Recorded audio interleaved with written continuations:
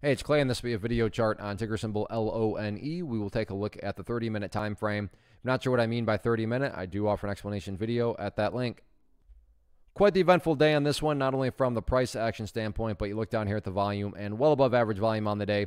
So a lot of eyeballs on this one moving forward. So let's map out some levels of support, and then we can talk levels of resistance. Now, today, a great day from a trading standpoint, assuming you were looking to buy and sell relatively quickly, but just from an overall chart standpoint, I don't know, a bizarre looking day, a day that doesn't really create that much confidence going forward, but you still got to give some things the benefit of the doubt. And, it did make a nice move. Yeah, it pulled back. Yeah, volume's kind of disappearing. But the level that I'm very curious about moving forward is down here at 23.5 cents. Why is 23.5, in my opinion, at least so revealing? And I'm not saying this is what's going to occur, but just why this level is helpful is if the price comes down here to 23.5, behaves like that, and then continues on down, what would that be doing to the price? That would all of a sudden be putting the price right back inside of these lows where the price just was. I mean, not to insult your intelligence, but price movements that spike upwards and then go right back to where they were, not exactly a sign of true power, genuine strength, or anything like that. Again, I'm not saying that's what's going to happen, but that's why that level is very revealing. It's going to tell us,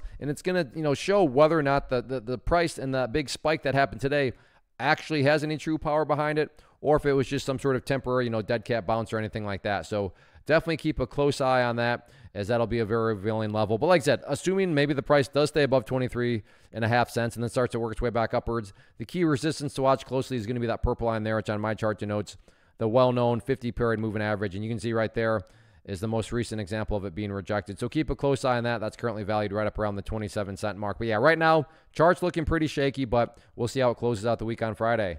First off, thanks so much for watching the entire video. Real quick, before you go, I want to invite you to a live webinar, web class, training, workshop, online event, whatever you want to call it, but it will be me live revealing to you what I've discovered that has allowed me to transform myself from being an employee to being my own boss, including how I had only one losing day out of 73 days in total. I'm going to cover 3 keys that have helped me unlock profitable consistency within the markets.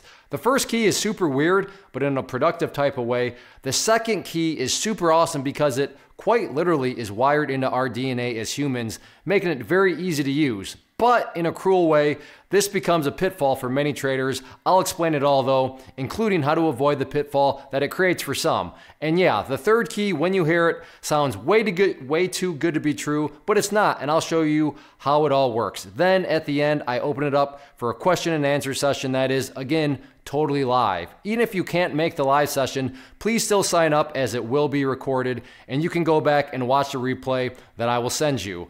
Click the image on the screen or click the link down in the description box so you can get the date and time and claim your spot, which I should note is limited due to the fact that this truly is a live event.